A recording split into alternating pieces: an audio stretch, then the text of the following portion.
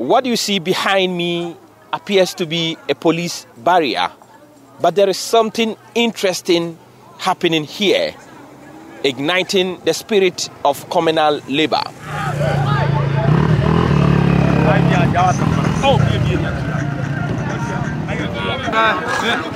Residents of Manso Atwedie could not wait any longer.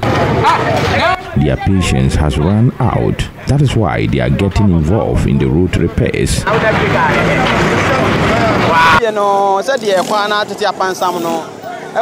road in this town is very poor. There are many potholes on it. In fact, we agreed with the committee to accept contributions from men to buy cement, whilst we make an announcement urging women to carry spoons and sand so that we could improve the road.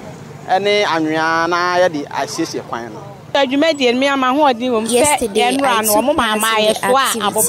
The role of women was to carry those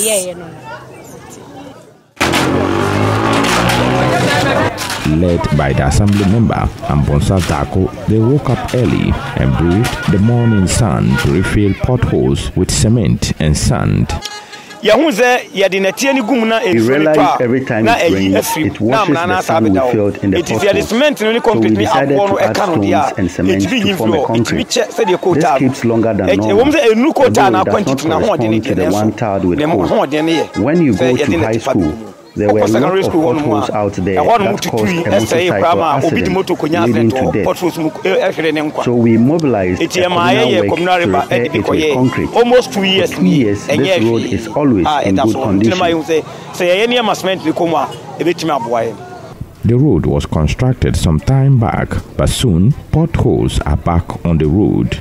Motorists have had several accidents resulting in death and injuries. Residents are fixing the potholes to end the loss of lives. Many accidents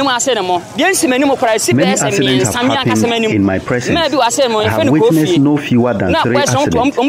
There was a man called Kofi. There were 2 of them on the bike. Both died.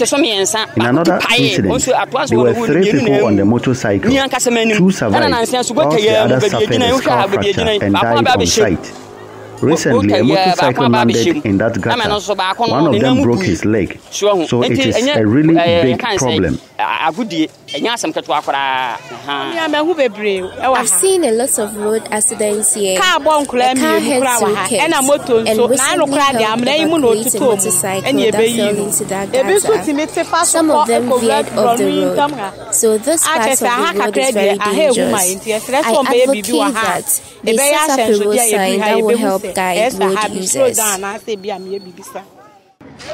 In the spirit of communal labor, they have raised 700 cedis for construction materials. All hands are on deck to fix the road with pride.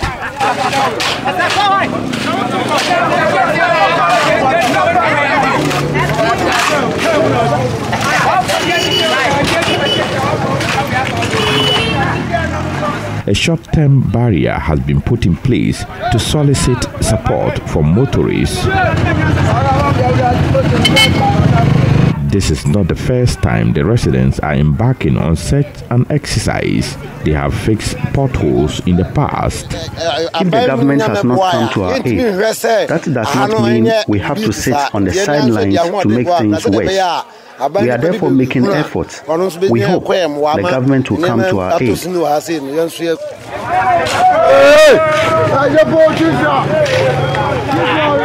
With no hope of government support, the residents of Manso Atwedie are committed to ending the frequent road crashes and providing breathing space for passengers. A report by Mohammed Nuruddin.